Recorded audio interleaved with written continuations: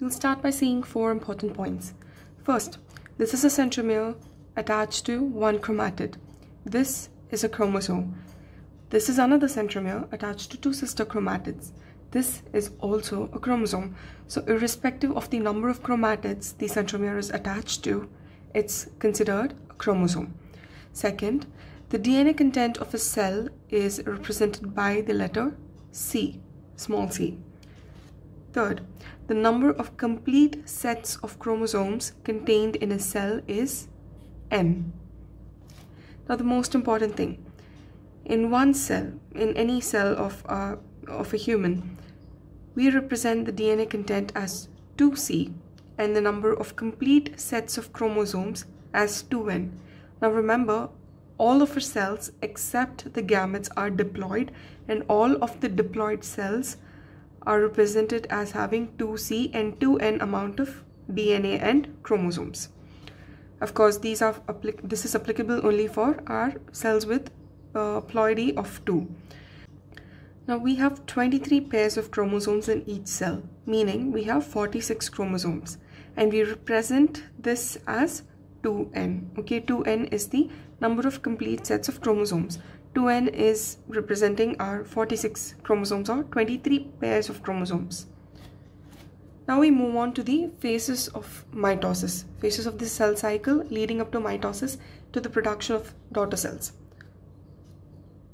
So if you've seen the previous video on cell cycle in Embryology Basics 2, you must be knowing that the phases of cell cycle can be divided into interphase and M-phase, followed by cytokinesis.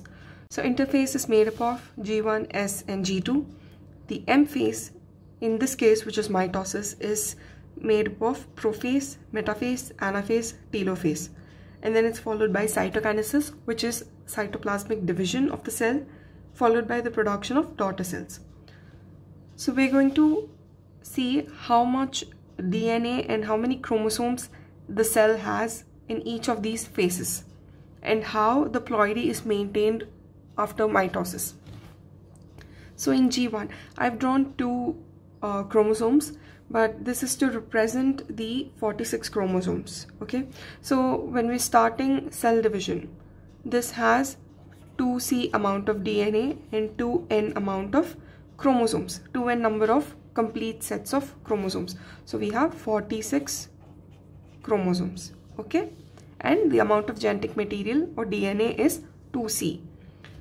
Now in S phase, there is replication of DNA, meaning the content has doubled. But as you can see here, this is one chromosome, this is another chromosome. Even though the chromatids have replicated, they are still attached at the same centromere. So the number of chromosomes is the same as G1, but the amount of content has doubled. So the amount of content now would be 2 into 2C. So we have 4C amount of DNA and the number of chromosomes is same. So we have 2N amount of chromosomes. In G2, nothing significant happens with regards to the DNA. So it's still 4C and 2N.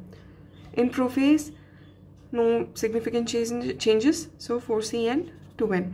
Now remember, even though I'm drawing the chromosomes this way, the visible chromosomal condensation is not appreciable until prophase.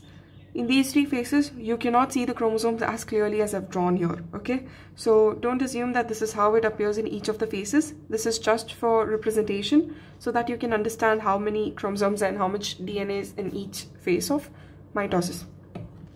Now coming to metaphase.